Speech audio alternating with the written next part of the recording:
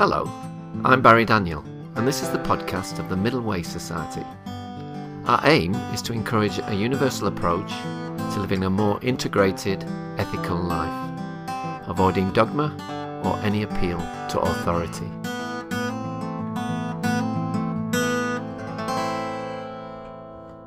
Our guest today is Peter Block, who is a consultant and speaker in the areas of organisation development, community building and civic engagement.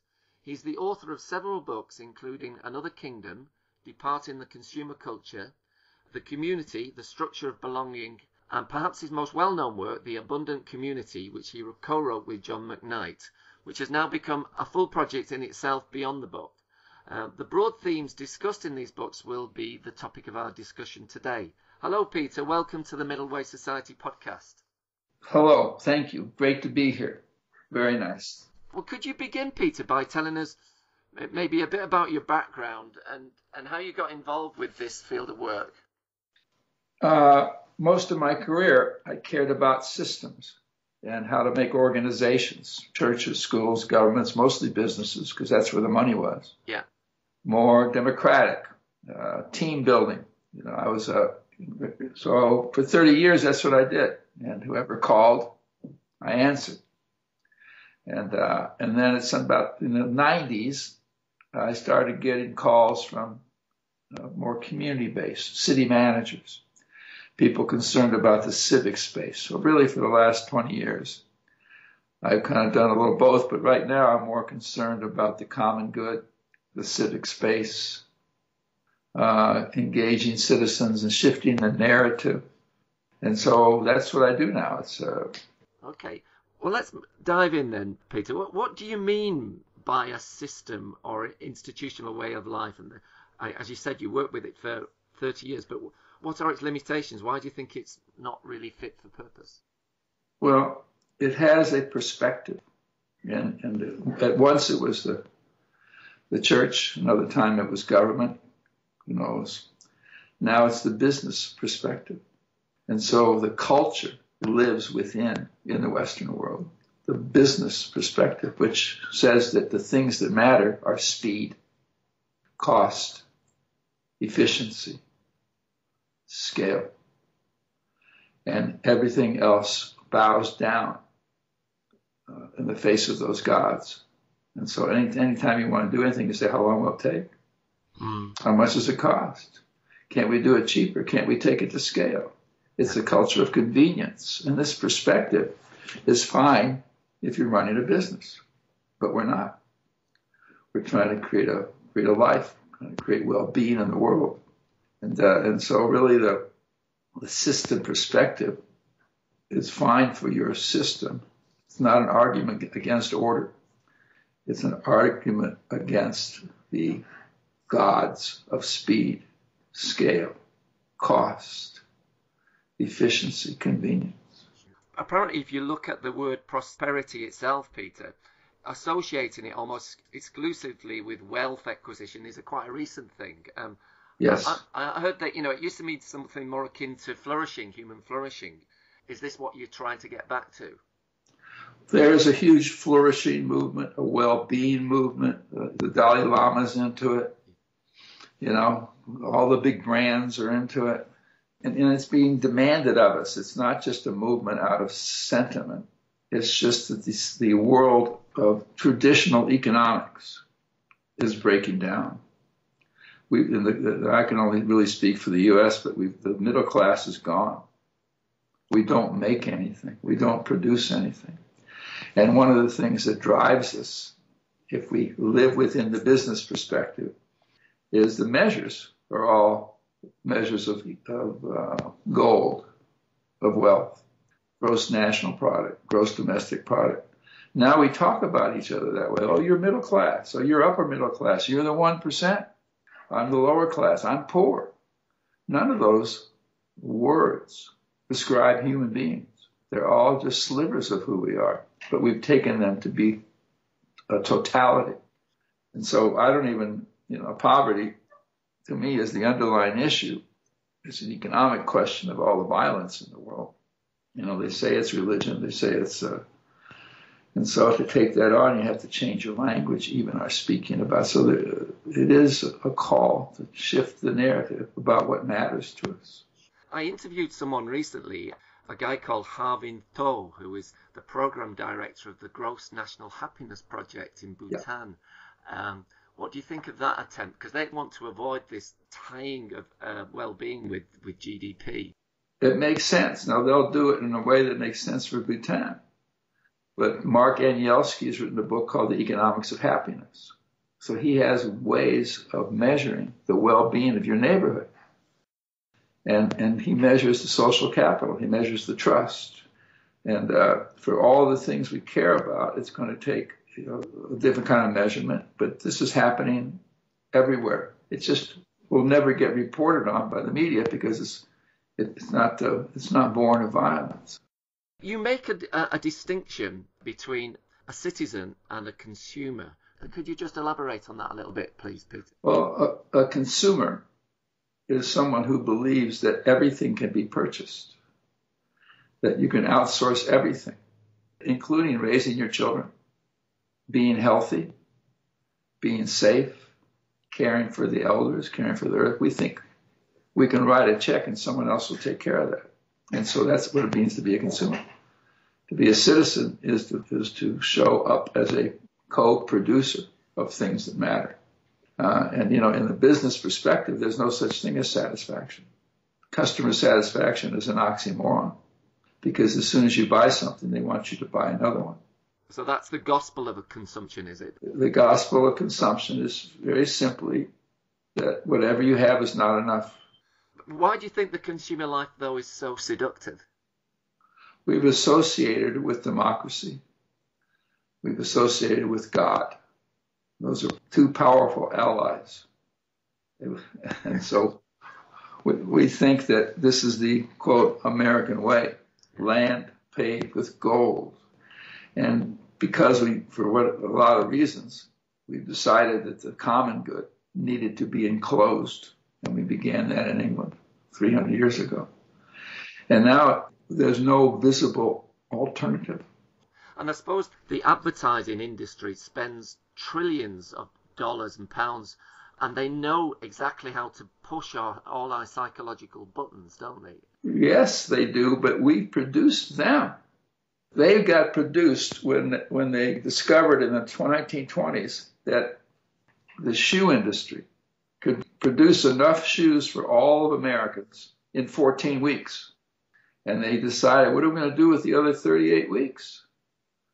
And they said, oh, I got an idea. How about if every woman in America needs 27 pairs of shoes? And it's true. Yeah. That's the average number of shoes. And the guys have their own things. And so we're full participants in it. We are willing to be anesthetized. We're willing to watch TV. We're willing to be bombarded with 3,000 advertising images. So you're right, but I don't blame the advertising industry. This is what they do. The spider bites the frog crossing the river. No, I get that, Peter. So what has happened to culture in the consumer society then? Well, it's been forgotten.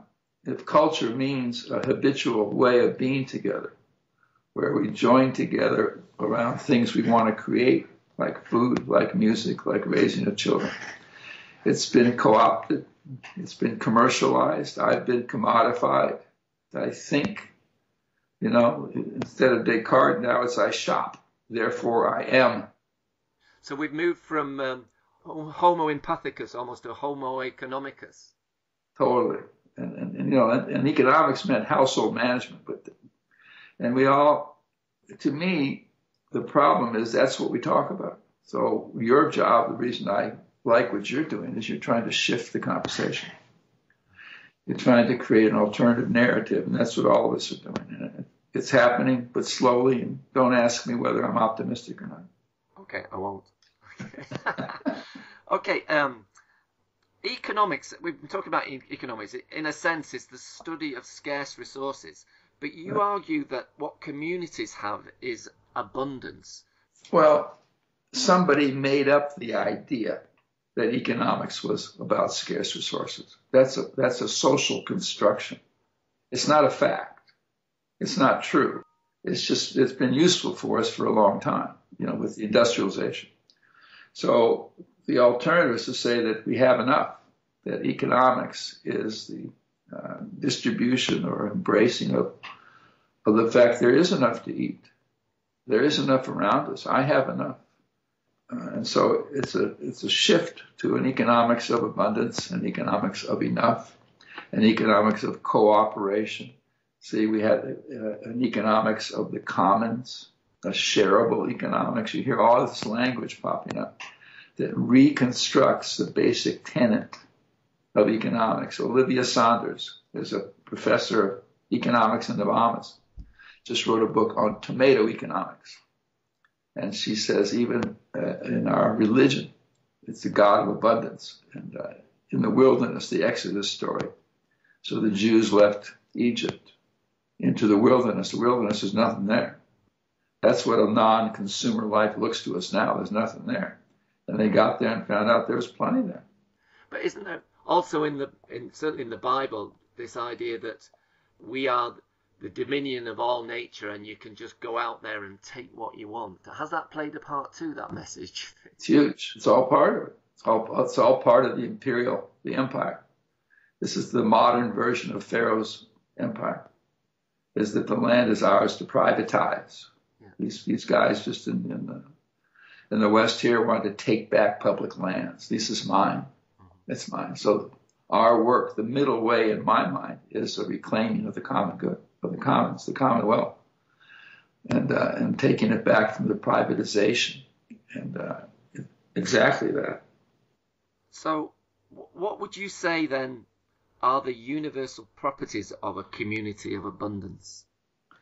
Well, at the level of economics, it's cooperation. There is enough. Co-producing something, living a walkable life, a local life, keeping the money circulating. At the level of the culture, it's reimagining silence. It's reimagining mystery. See, in the science world, traditionally, everything's knowable. We just haven't got there yet. In a culture of outside the consumer world, a culture of neighborliness is what we're calling it in the last book. Some things are just unknowable. Yeah. And so and time is a construction. There's all the time in the world for everything. It's the one thing we've all got the same amount of. And so you reimagine time, mystery, relationships become central. You do things that are inconvenient. You do things that take a long time, that cost too much, and can't be taken to scale. And so it changes your whole speaking and thinking about how we want to spend our days, how we want to be together. Robert's rules of order will no longer be necessary in a neighborly world. And then part of this is also not only embracing mystery and uncertainty, but together this bracing the fallibility of ourselves as well, yeah? Fallibility is huge. Thank you for adding that. I am imperfect. I'm wounded at the moment of birth. And my woundedness, my fallibility is what makes me human. It's not a problem to be solved. I'm getting old. There's no solution to that. And because of this system way of thinking is that because we're fallible, then we need experts to do things for us because, we're not perfect. Exactly. I'm not broken. I'm just human. So if I'm human, it lifts the burden of having to fix myself. And most of us at our age have been working on ourselves for decades with almost no results. So, so it's exactly that. We don't, and that's why to call somebody poor is an insult. We pretend they're broken. They're not broken. They just don't have a lot of money. To what extent do you also think social phenomena such as divorce, for example, are caused by the family losing its function due to these functions being farmed out to experts? Because I think it's true. I think the family has lost its function, and so has young people. Right now, a teenager is somebody who's got nothing to do.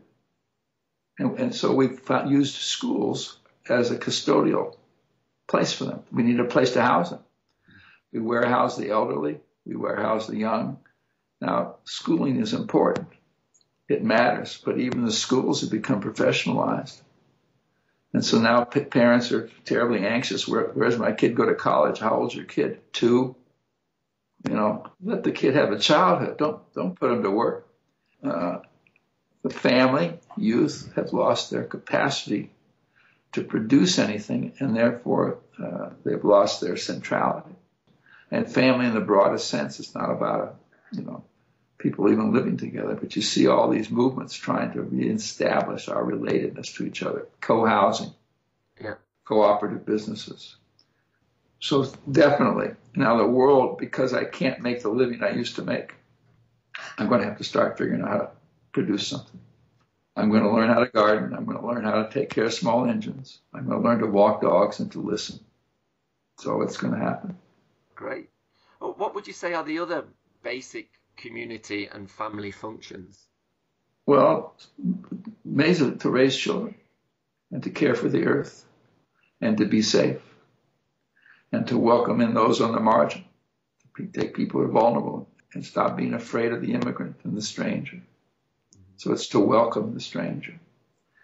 And it's just to heal the woundedness of these, in your terms, these certainties. What we're fighting against is certainty in any form. Because I write books and stuff, and so they've done well. Yeah. And so companies call me and say, oh, you wrote the book on empowerment. Let's talk about that. And as soon as the term becomes popular, you can't use it anymore. It becomes commercialized. And so you're constantly having to find new language and new ways to express our intimacy, our interconnected, and the fact that not knowing is a viable leadership position. I'm looking for the candidate when they're asked a question that says, that's a hell of a good question. I'll let you know as soon as something occurs to me. And you're talking about that one of the aspects is looking after our surroundings and the environment. Now, economics at the moment is built around this dogma of growth that we, in order for us to live this comfortable life, we just have to carry on growing. But obviously, we live on a finite planet. If you just do the math, we're going to run into serious problems. We've done the math. Okay, everybody knows. Everybody knows that. As Leonard Cohen says, everybody knows the ship is broken. The shift is in our thinking. We have to imagine.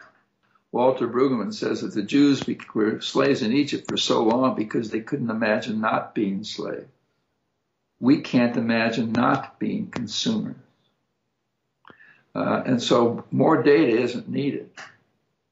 But we're just going to have to stop thinking growth is a good thing. We have this phrase from the business perspective, grow or die. I don't believe that. And I think death is underrated in addition. Death is not a problem to be solved. We spend about a third of our money on the last 6 months of life. I want to start a movement saying, I'll give you the 6 months. Okay? And then the 6 months are yours. I don't want them. Okay, well, that sort of, in a way, leads into my next question. So how does a competent community create satisfaction and cure our addiction to consumption? You don't fight consumption directly. You don't argue against. It's too powerful. You don't argue against the empire. Too powerful, really. Most revolutions just recreate what they fought. And so this whole aggressive male take to this. And so we have to live the alternative. So a competent community is a group of people in a neighborhood or a city who decide that they're going to do everything they can to encourage walking, to encourage bicycles, to encourage planet-friendly things. They're going to decide to construct neighborhoods that where people are connected again. Jane Jacobs kind of, the neighborliness. Everything in scale is reduced So we give small grants of $500 to people who are doing something together to make the neighborhood better. We create spaces where people can gather, and when we gather, we don't give lectures. Right now we hold neighborhood summits and town meetings with one person standing up with a microphone, and everybody's sitting in lines like sardines, as if all the wisdom. You mentioned earlier that this is a redefinition of expertise. I don't need a professional to raise my children, to keep I want my kids to have good teachers. I need the police to manage the edges. I need the health care. When I cut myself, somebody's got to sew me up. It's not an argument against expertise. It's an argument of the belief that expertise is the point, that without an expert, I know nothing. Yeah.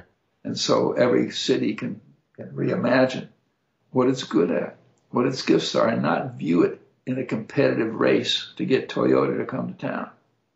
Toyota's not coming. More jobs are not coming. We don't have to give away taxes and start a corporate welfare program in order to encourage large companies because of jobs. Jobs no longer becomes the argument to do anything. Well, the argument against democracy is job creation. Okay. What are the three basic properties then of a competent community? Neighborliness, and neighborliness. It's people know the names of my children. I'll just stop there. And you show me a neighborhood or a community, and most of this is about neighborhoods. It's not about whole cities. You can only handle maybe a group of 4,000 or 5,000 people. That's big enough. And so it's about people. It's about social capital. Do people basically see the future, the capacity to produce something with each other? And do people have a habit of activism, of doing something? It's one thing to care about something. It's another thing to take responsibility for it. So to me, a competent neighborhood is one that focuses on gifts, that realizes it has enough, and is willing to produce together the future that they want. And then you can say, what systems do we need to support us? And by gifts, you mean? The gifts of cooking, the gifts of listening, the gifts of fishing, the gifts of sewing, the gifts of gardening, the gifts of paying attention, the gifts of touch. And you ask people these questions. This is where John McNight has been so wonderful. And you say, well, what are you good at? And what are you willing to teach others? And that becomes that becomes the circle of economics of the commons. And then once in a while, we might have a card. You talk about Denmark. They're just smarter than we are. We were there and we talked to somebody, and they say, oh, we can't afford a car. And he said, there's 4 of us own a car. We don't each need a car. And so they ride their bicycles. And we said, in the winter? And they said, yeah, it's really cold. Period. I'm glad you brought up Denmark, because this idea that welcome of strangers is critical, and I absolutely agree. Now, Denmark is a society, it has a strong sense of community, has very high statistics of well-being, but it also has very low levels of immigration, well, until recently. I know. The crisis. Now, it's a bit of a club, I know. And I've also experienced that to an extent. I lived for many years in Spain, and I love Spain, and they are very socially skilled, the Spanish, and they have a really great sense of community. But it's hard to get in there unless you get married to a local or whatever. Yeah, I know. So how do you get around that?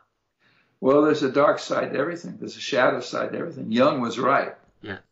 All right. So you can't just view the light. You have to view the winter and the fall, not just the summer. And so, of course, there's a shadow side to community. And most of these places like Seattle and Portland and Vancouver in the Western Hemisphere tend to be homogeneous. And they are going to go through a real crisis and decide whether they have the depth of compassion to enable us to welcome the stranger in. And we've produced these strangers. Our violence is producing the migrations. Our violence is sustained by our economic system. You know, I read a book called The Empire of Cotton, which really launched the industrialization. And they said that industrialization never would have occurred without a strong military behind it, the strong violence enforcing it. It never would have occurred without free labor, American slavery.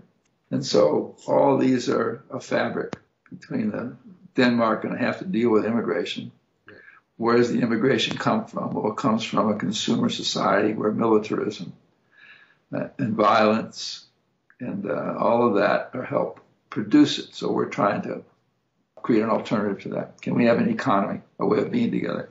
It's not based on competition, ownership, growth, dominance. Yeah. So how do we go about that in practical terms? How do we go about creating abundance without all those things?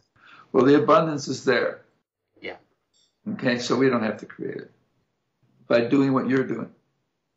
See, shifting, it takes art and narrative are the ultimate political weapons.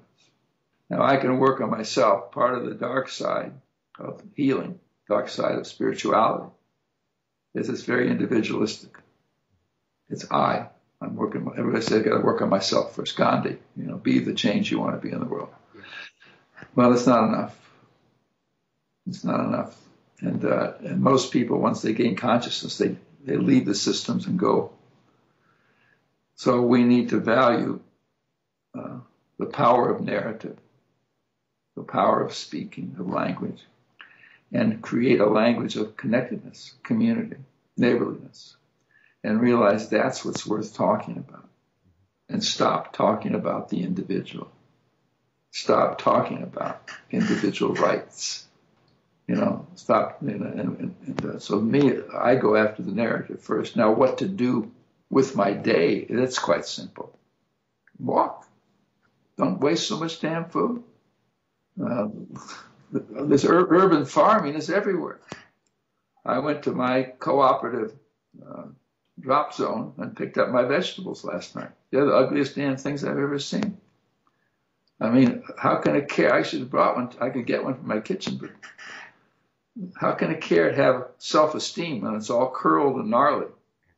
So eat that carrot and eat the food that's grown locally. Don't spend a penny outside 10 miles of where you live. I mean, it's so simple. And stop flushing the toilet at night, for God's sake. I mean, we have all the methodologies. We're working on saying, well, let's speak of that as our life rather than complain.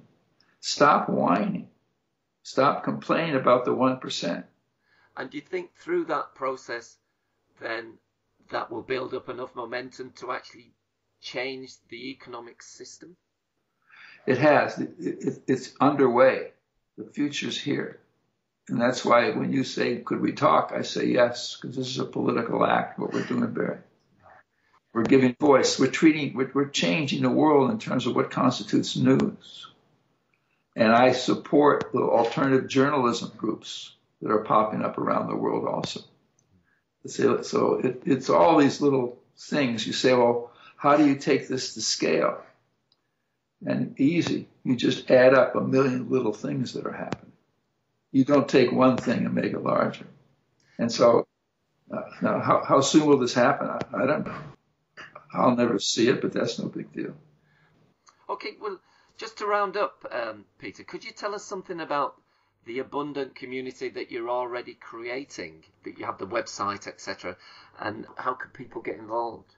Well, everybody's going to get involved finding locally, wherever you are. Somebody has started a co-op.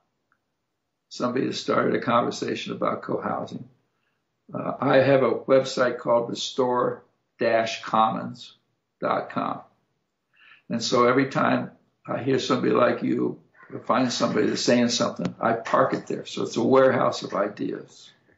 And it gives voice to all the alternatives in journalism, in art, in space, in economics, in law, in all of these disciplines. There is a counter movement that's discovering an alternative way of being. So it's right around us. In Vancouver, go to the Abundant Community Initiative. They're the city of Edmonton, has created a little neighborhood in neighborhoods neighborhood coordinators and connectors that are bringing people up and down the street together and saying, what are you good at and how do we want to take advantage of that? So the world that you want to inhabit is around us. Our job is to make it visible and to show up for it. And you can't go anywhere where that world, it doesn't exist. It's not news. It's below the fold. It's in the center section of the newspaper. It's considered human interest, which means it has no power. Instead, every place I go, they're proud of their murder rate. They're proud. You know, everybody, any news station will tell you how many poor people there are, how many immigrants there are. Pick up the most liberal newspaper in the world, or whatever, if there's one left, which there isn't. And they still want to talk about who died yesterday. But I don't want to be in that conversation. If my family died or a friend died, I want to know about that. But if anybody else died, I don't need to know about that. I don't consider that news. So I don't watch the evening news. If we stop watching and stop participating in the dire conversations, the conversations of fear. Now, people accuse you of being unrealistic. There's nothing real about television. Reality shows are scripted. Don't you get that? There's no such thing, a reality show. And so this becomes the work. It's the shift. It's the narrative shift in how you spend your days. It's right there, and it doesn't cost much. That's the problem. Yeah. Just one other thought from psychology that ties in with what you've been saying the whole talk. Actually, is that they've done studies with people where they give them opportunity to either receive $20 or actually give $20. And people, they get a lot more satisfaction, as I'm sure, as you'll know, is that by giving than receiving. We like to give, we like to share. That's right. We also like even more. See, if I was doing the research, or maybe you and I should do this, it would not be, do I want to give you $20 or get $20? It would be, do I want to get $20? Do I want to give $20? Or do we want to produce something together? Nobody researches co-production. Nobody researches that, you know, in the same way. And so even the giving and getting of $20 is in the context of economics. Yeah. But we laud great scientists. Again, science is an example. Nearly every scientific discovery has been a joint effort. It's been teamwork. Every time you give an individual a Nobel Prize, you're telling a lie. Anyway, we could go on all day here, Peter, but I think... you got the point. We've got the point, haven't we? Anyway, it's been fantastic talking to you, and I'm sure what you said will be of great interest to our listeners. So thank you very much for giving up your time today. It's been a real pleasure. Thank you for paying attention and caring about these things, Barry. We'll stay in touch, okay?